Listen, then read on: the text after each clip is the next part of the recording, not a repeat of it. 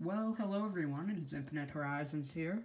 Today I'm just going to be reviewing this Augusta Westland CH149 Cormorant.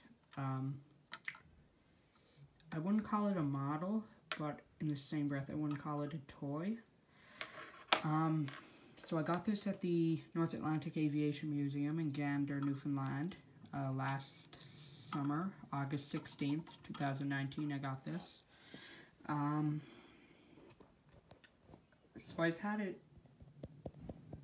I guess you could say almost a year, but not quite. But it's a very nice model, or toy, or however you want to put it. The rotor spins, that spins. Trackable landing gear, as you can see.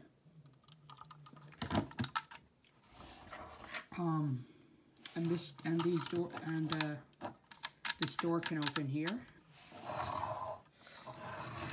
as well as this door right back here, and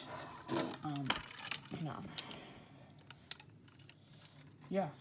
So I don't know if you can really see inside the chopper, but oh my gosh,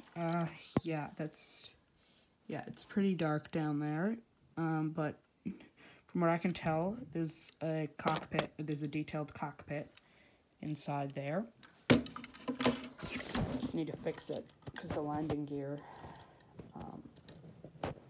went down when I opened up that door. And I'm not a very good speaker on camera, so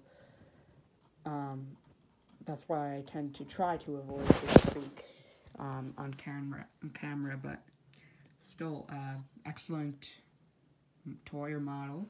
Just zoom in on the decals or decals of it, or just the thing. So, you know, Canadian Forces,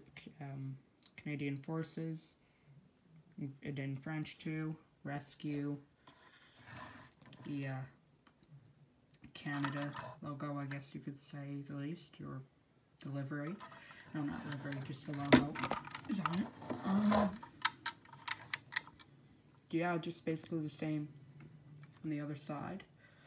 And just show you inside the cockpit. It looks, I don't know if you can open this front part. From what I can tell, I don't think you can. But yeah, this spins, the front rotor, as well as the back rotor, but I still haven't taken the elastic band off of it, so, which I'm going to probably do soon. And, yeah, thank you for watching, and have a good day.